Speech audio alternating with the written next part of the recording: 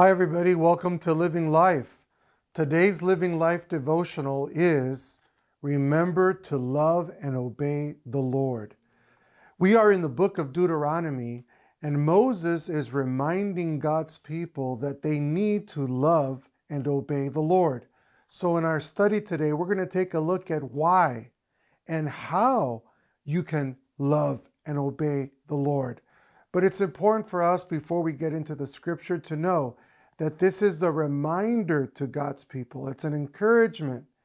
And the people of God had been in the desert for 40 years, and they were now getting ready to go into the promised land. And it had been a long 40 years in the desert. Many miracles, many good things have happened. Many challenges has happened. The group had grown older, and there was even another generation. So Moses now was taking this time to remind the people that they need to love and obey God. There was so much going on. They were getting ready, they were building, they were packing, they were getting ready to move. But Moses wanted to remind them, don't forget the most important, to love and obey the Lord. So let's look at the scripture together.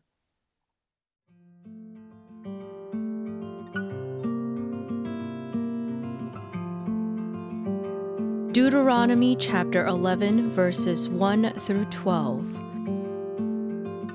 Love the Lord your God and keep his requirements, his decrees, his laws, and his commands always. Remember today that your children were not the ones who saw and experienced the discipline of the Lord your God, his majesty, his mighty hand, his outstretched arm, the signs he performed and the things he did in the heart of Egypt, both to Pharaoh king of Egypt and to his whole country.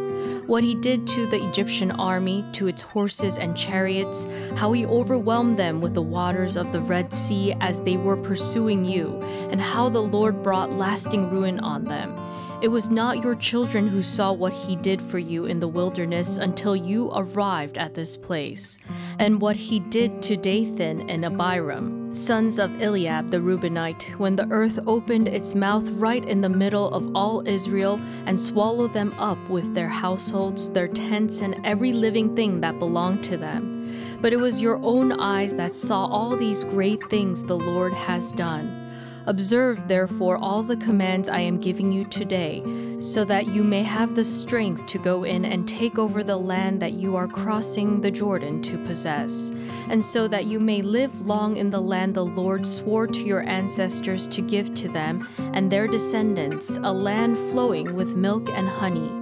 The land you are entering to take over is not like the land of Egypt from which you have come, where you planted your seed and irrigated it by foot, as in a vegetable garden. But the land you are crossing the Jordan to take possession of is a land of mountains and valleys that drinks rain from heaven. It is a land the Lord your God cares for. The eyes of the Lord your God are continually on it from the beginning of the year to its end. As we go into this study today, Love and Obey the Lord, it's important to know who Moses is speaking to. What is the context? Who is his audience? And his audience is the second generation. You know, the first generation of Jews that were in the desert, they had all died off by now.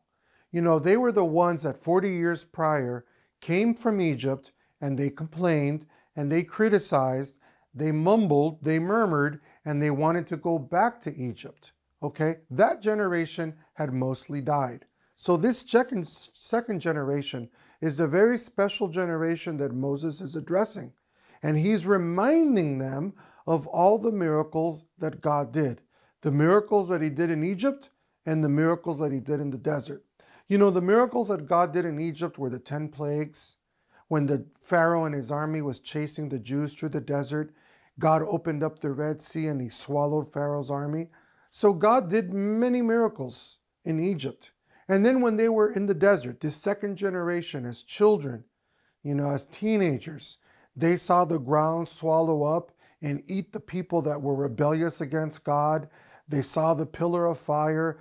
They saw the lightning and the smoke on the mountain, on Mount Sinai, when Moses received the 10 Commandments. So this young generation, this second generation, they had seen many miracles that God had performed in front of them. So Moses is reminding them and encouraging them to remember those things, and that is why they should love and obey God. And then Moses prepares them for the promised land. He tells them, when you go into the promised land, you're going to notice that the promised land is very different and very unique compared to Egypt. He said to them, when you were in Egypt, it was like a garden that you had to plant the seed, you had to water, you had to toil, you had to dig, you had to bring water from afar, because Egypt was a very dry desert.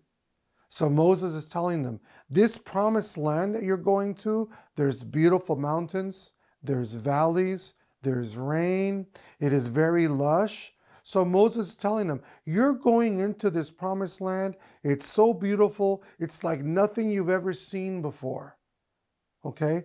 God has this beautiful place prepared for you, and because God did these miracles in Egypt, He did the miracles in the desert, and He has this wonderful and beautiful promised land waiting for you. This is the reason why you should love and obey God. Okay? So the application for you and me today, number one, what is our Egypt? Where did we come from? For you and I, it's for our past life, when the old man, our sin or our sinfulness, when we were in addiction, when we were slaves to sin, when we were living for ourselves, or we were addicted to something. That represents our Egypt. See, God freed us from that. And when we were in the desert, when we were in the wilderness, when we've experienced isolation, alienation, when we felt alone or depressed, when we were wandering in our wilderness, God provided miracles for us in those times of loneliness. That's our desert. And then what is our promised land? Our promised land is the kingdom of God.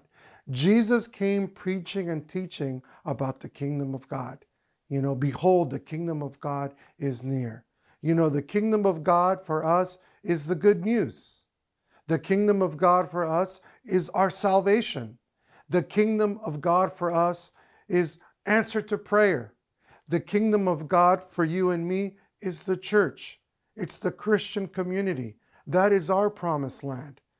You know, and the Word of God is reminding us that God's promised land, His kingdom, His church, His word, His promises is much better than Egypt. So don't go back to Egypt. It's much better than living in the desert, you know, the welfare state. God had to provide for them quail every day. He had to provide for them manna every day. He had to provide for them water from the rock every day. But in the promised land, they could have their own farm. They could have their own ranch. They could have their own house. They could have animals. They could be self-sufficient in the promised land. So the encouragement for you, my friend, today from God's word is we need to let the past be the past. Egypt, let it go. We need to stop being stuck in the desert. 40 years, we've been in it too long. And my friends, it's time for us to cross that river Jordan and to go into the promised land and start living the life that God has promised us to live. So that's why we should love and obey God. And that's how we can love and obey God. So let's close.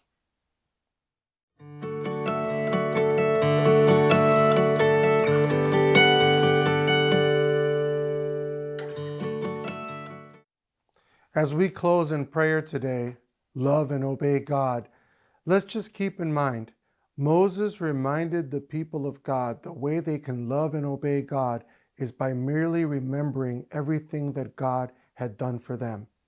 And as we pray together right now, and we ask the Lord to fill our hearts with that desire and that passion to love Him and obey Him, where does that love come from? Where does that love well up from?